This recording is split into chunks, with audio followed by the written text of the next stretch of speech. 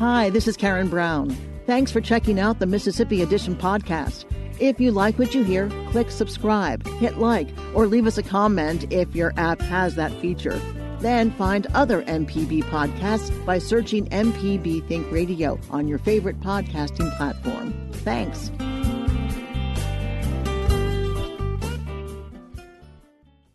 Good morning. It's 8:30 on Wednesday, August 4th. I'm Karen Brown, and this is Mississippi Edition on MPB Think Radio. On today's show, our conversation with State Health Officer Dr. Thomas Dobbs continues. Then the Board of Education takes action against the Holmes County Consolidated School District. And after a Southern Remedy Health Minute, UMMC helps develop a new weapon in the battle against COVID-19. This is Mississippi Edition on MPB Think Radio. Yesterday, we heard Dr. Thomas Dobbs address staffing and supply issues within the Mississippi's hospitals as COVID-19 cases surge. Today, the state health officer turns his focus to changing science. New CDC research indicates a non-trivial percentage of vaccinated people can still transmit the Delta variant of COVID-19. That revelation compels some public health officials to walk back prior guidance and messaging. That's the real challenge. And that's one of the reasons why CDC offered these new recommendations for masking, so that those sorts of situations can be, accounted for. It's just the way that the biology is. I hate that the mask thing has become such a point of contention, but, other things too, like mass gatherings and stuff are so very important to be careful. I really do want to reinforce that point. But if we had more people vaccinated, if you had somebody who was vaccinated and had some virus with another vaccinated person, it's that double layers of protection that make all the difference. And we're seeing that, the people who are hospitalized, who are severely ill, especially the younger ones, if we look around the state and see our 30 and 40 and 50-year-old folks who are in the ICU, they're all unvaccinated. We haven't had a single death in a vaccinated person under 50. And we've had a lot of deaths, and we're going to see a lot more in 30s and 40s. If you talk to the ICU doctors across the state, what they'll tell you is it's almost entirely unvaccinated folks who are on life support in their ICUs, and they're a younger age group than they saw before, 30s, 40s, and 50s, without significant underlying medical issues except for maybe, hypertension and overweight, and some of them with no medical issues whatsoever. How do you feel about the national messaging? I was reading an article, and this writer said that it would be effective if the national experts would say, this is what we know now. It's likely it may change, but this is what we can tell you now. But as we learn more, we will share more so that people don't cling to one thing that is said and get confused. Yeah, and that's a real tough one, too, because it's really easy to take an anecdotal situation and turn it into sort of a broad set of beliefs. Can someone who's been vaccinated get COVID? Yes, it's always been that way. Can someone who's vaccinated spread it? Yes, it's always been that way. It's just a little bit worse with the Delta variant. But is the vaccine extremely effective at protecting you? Absolutely. Is it effective at preventing transmission? Yes, not quite so good. But if we had these performance characteristics in a vaccine from when we were looking at a vaccine, if you remember, we were hopeful about a 60 to 70% effective vaccine. What we have now is a 93, 95% effective vaccine at preventing severe illness and a 2/3 effective at preventing any sort of viral shedding. And we would have been ecstatic with that a year ago. And I think the goalposts have moved because our expectations are so high, but it's really effective and could get us out of this mess if we would all just ramp up and get more folks vaccinated. Are you getting any word on how long it may take to have one available for children? We don't know. We anticipate it'll be a stair step. I wouldn't imagine we would go to very young children. It might be something like 8 to 12-year-old would be the next sort of cohort. But we know data has been submitted and would be hopeful that maybe within the next couple of months there would be an opportunity for parents to get their kids in that age group vaccinated. And at this point, in your mind, what does it take to rebuild trust? Because there's just so much confusion and some resistance, whatever it is. You said people do have excuse after excuse. What will it take? Just to be clear, some folks will never be convinced that it's the right thing. We've seen a social media environment that is so fueled with lies and disinformation that we've almost poisoned the minds of so many folks. So that's really difficult. There are a subset of folks who are just kind of cautious and wary, and they see these things and they ask questions. But it's really, I think it's a longer, broader conversation about making sure people are empowered to make the right decisions. I have seen personally how disinformation really can go and undermine just the simplest truth. One of the things that's very difficult is it's a lot easier to believe a simple lie than a complex truth. And when we think about how easy it is to say you can still spread the COVID virus if you're vaccinated, and that just sounds like, oh, it's useless, versus the complex truth of it can happen, it's uncommon, and it's highly protective, that's a lot more complex message. This is really more of a foundational thing with health literacy and trust of government institutions that needs to be worked on for generations. So is this how life is going to be because we can't get to immunity? Well, we'll get to immunity one way or the other. I think we've just chosen the more painful pathway. What does that mean? Well, we're going to have a whole lot of COVID cases over the next month or two. If you look at the R0 value or the infectiousness, and I know this is really a simplification, you really need about 85% of the population immune to really have this sort of population level immunity that would prevent exponential or significant growth in cases. We estimate that maybe we have about 55% of the population that has immunity right now. So you got to figure that we've got another third of the population, 1 million people, who are going to need to be immune to get us to that threshold. And there's two ways to get there. You can get vaccinated or you can get COVID. And the Delta variant, which is highly contagious, is spreading rapidly. It's going to spread even more rapidly in coming weeks, most likely. And we're starting to see evidence that it's more deadly. And we're seeing more and more folks who are younger who we didn't see before. And so there's a growing concern that the Delta variant actually is more pathogenic, especially for younger folks. So if we don't get them at 85% and people are dying from this, we're going to see more waves. Yeah, or one long, painful wave. It's hard for me to overstate how tough this is going to be. I think if you're at home and you're going to baseball practice and you're not sick right now, it's hard to see the perspective of what's really going on in the hospitals, of the misery that we're seeing, of the young people's lives who are going to be lost, the people in their 30s and 40s. We know from the past year's data that of all the people who go in the hospital with COVID, around 15% will die. That's a huge chunk. And if you go in the ICU, it's about a third of folks who are going to die if you get COVID. We're going to see a lot of sadness. We're going to see a lot of personal tragedy.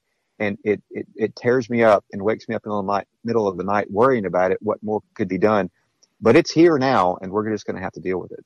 Is there anything that I didn't ask you that's important to point out? We still want folks to get vaccinated, absolutely. But keep in mind that it's going to take about 5 weeks, even if you do the vaccination as quickly as can on schedule, to be even, protected with your immunity. So those extra measures you can take on yourself to protect your family are very important.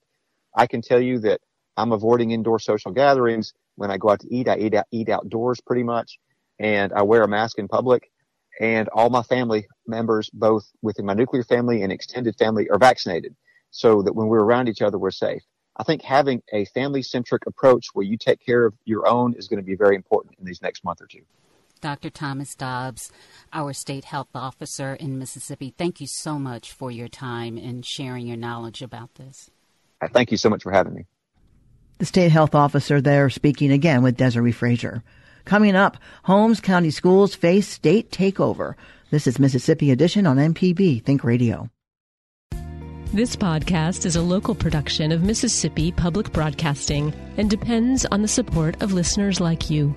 If you can, please donate today at mpbonline.org. And thanks.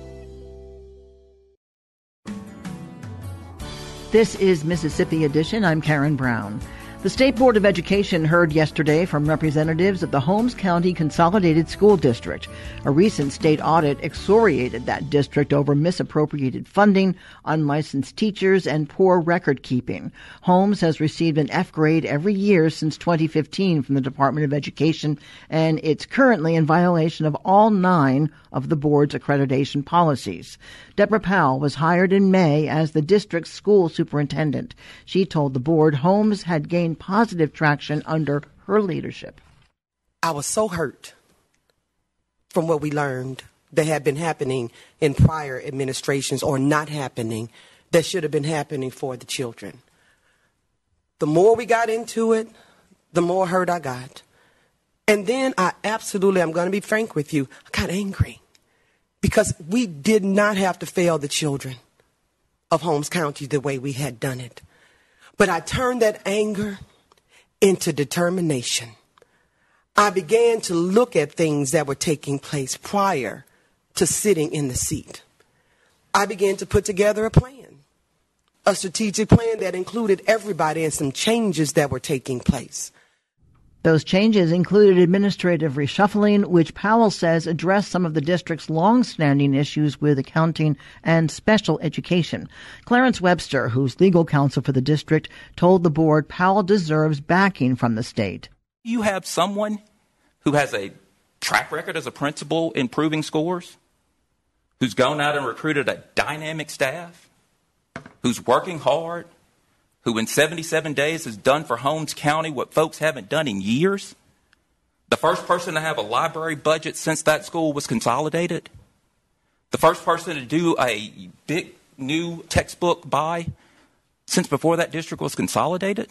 The first person to enter the data in the PGS since that school district was Consolidated.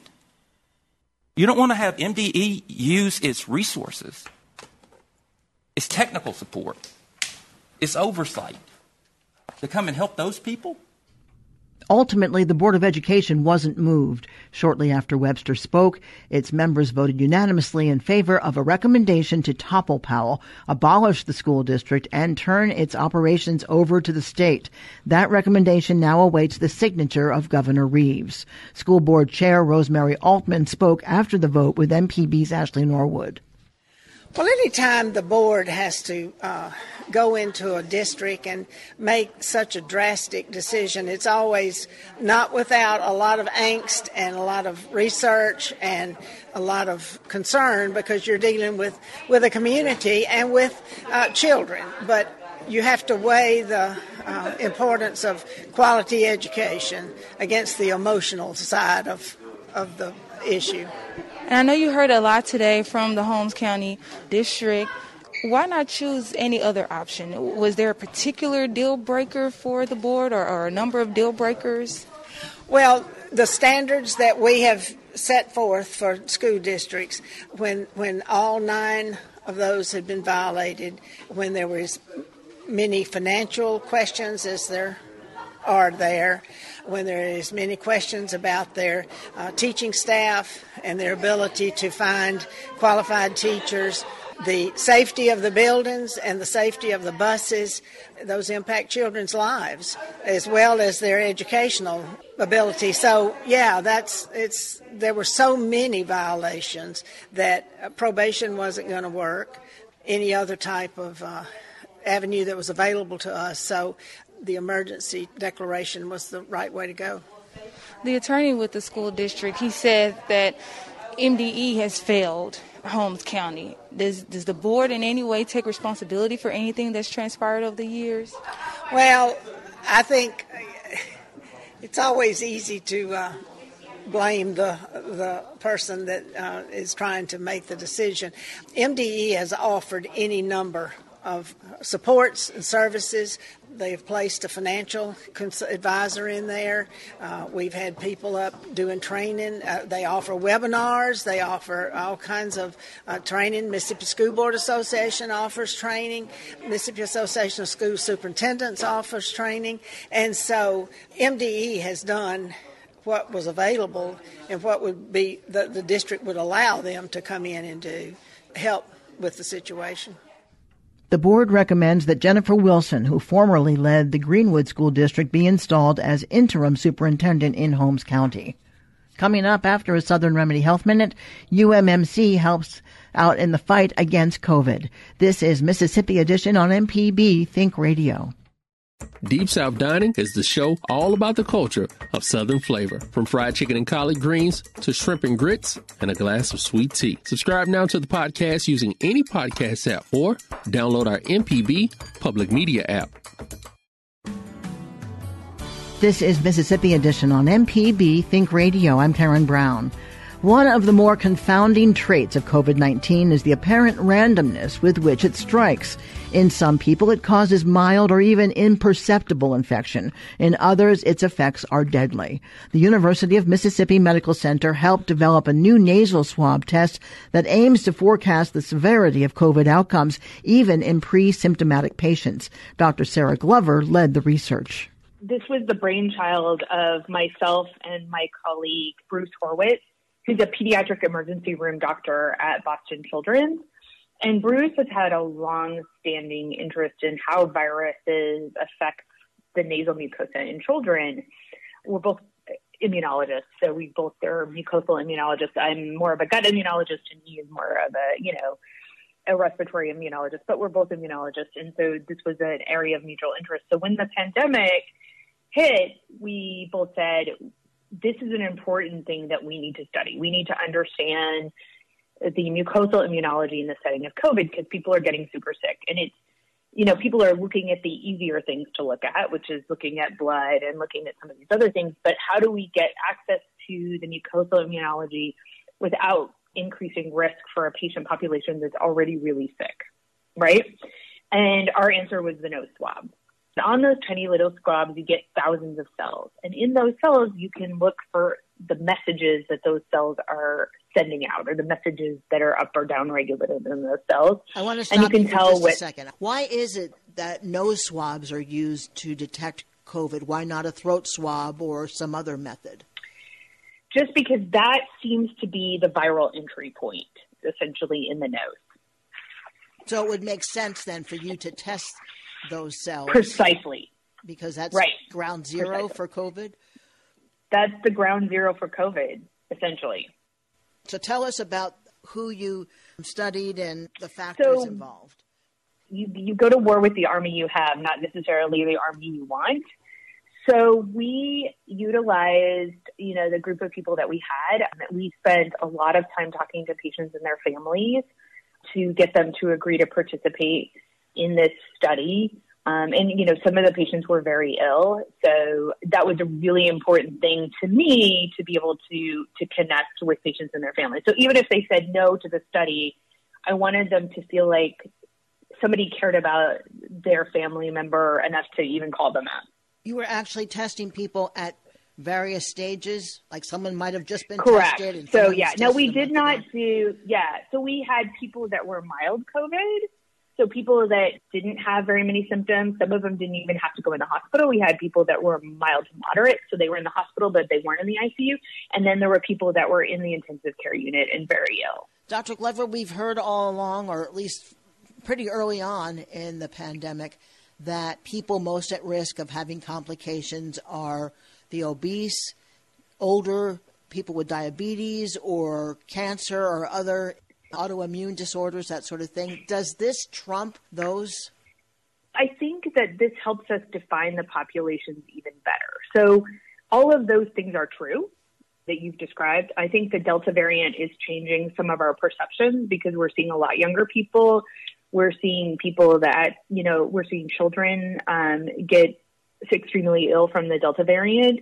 But I think that this really helps us define populations because you sort of had an equalized population by the time you got to the severe COVID.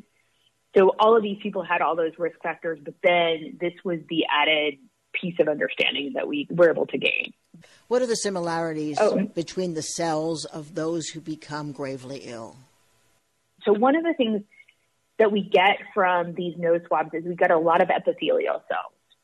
And epithelial cells kind of line all of your mucosal surfaces, whether that be the nose, the mouth, the lung, the GI tract. There's a large epithelial component, and they're a really important part of barrier function, so protection against the outside world or intrusion. And so we were able to look at a lot of those, and those are also part of what we call your innate immune response. So just, kind of your basic immune response are epithelial cells. So what we saw, the biggest change we saw is that COVID induces a pretty significant ontological effect, or it changes the landscape pretty significantly in those cell types. But in people with severe COVID, that change in landscape was even more significant. All right, in layman's terms, So in layman's terms, it like basically switched around the stuff that should be there. So you have what is normal, what we know is normal.